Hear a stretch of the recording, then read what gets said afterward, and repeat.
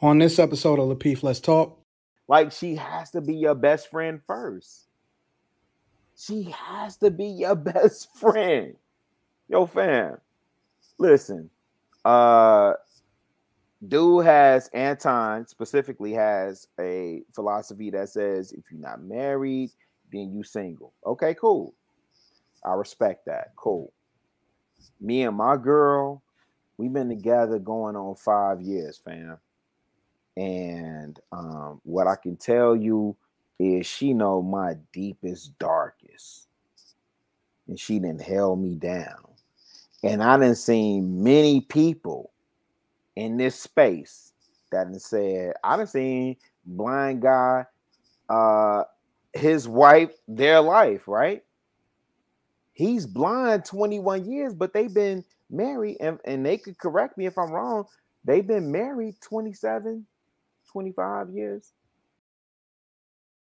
We definitely appreciate you guys for tuning in to Lapeef Let's Talk tonight. It's definitely going to be a great show as usual. This is the greatest show ever. Make sure you guys hit that like button. Also, subscribe to the channel. And shout out to our sponsor, which is Teach Uncomplicated Skin for Men.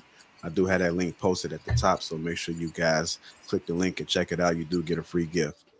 We'll get this show started. First topic of the night, man. We're going to discuss Will and Jada. I know you guys seen it on the thumbnail. Will and Jada, yet again, are in the headlines. Jada does it again. Or at least she came today and said that she wasn't doing anything, that everything was okay. But we're not going to, per se, talk about their relationship, but I did pull something out of that relationship.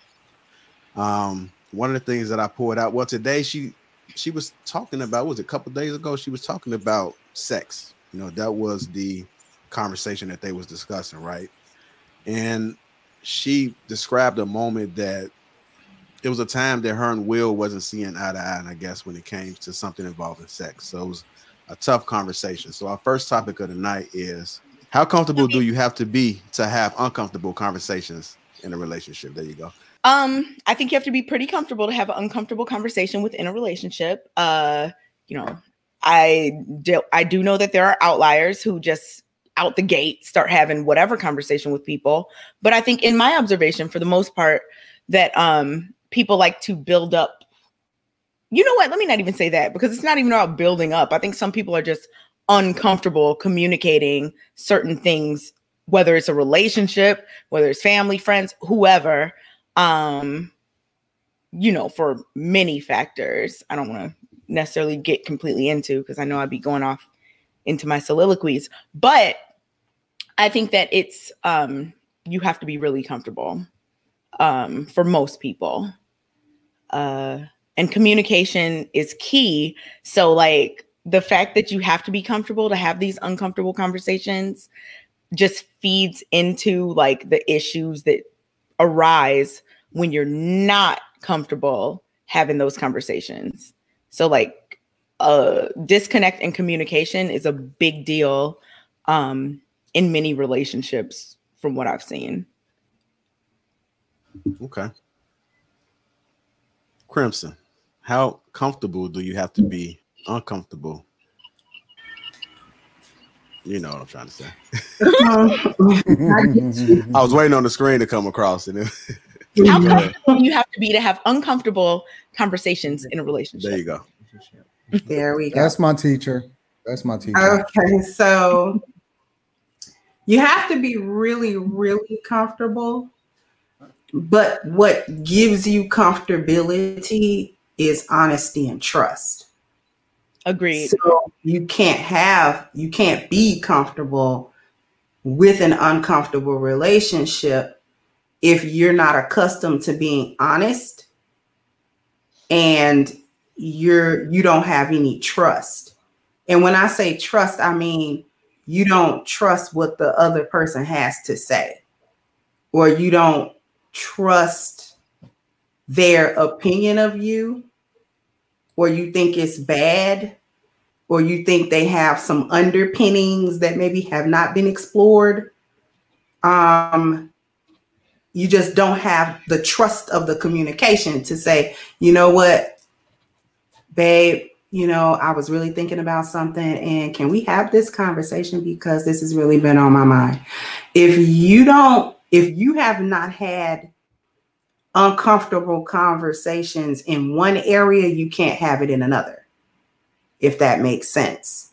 So you need honesty and you need trust in order to become comfortable enough to have an uncomfortable conversation. Okay.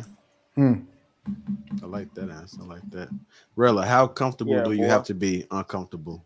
Yeah, boy, I figured you were gonna come to me first, man. You know I ain't do it that time, man. Nah, but I talk about all the time. You got that black hoodie on today, so man, you don't know what type of nigga you gonna get today, bro. Right now.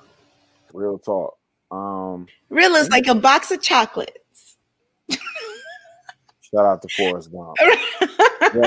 Yeah. Real spill though, I say all the time about having the ugly conversation first, right? The ugly conversation. And Crimson, man, I appreciate. I've been deep diving into your content so much. Thank you, man. Thank you so much. You're very welcome, and I appreciate it. Thank you for what you're doing in this space.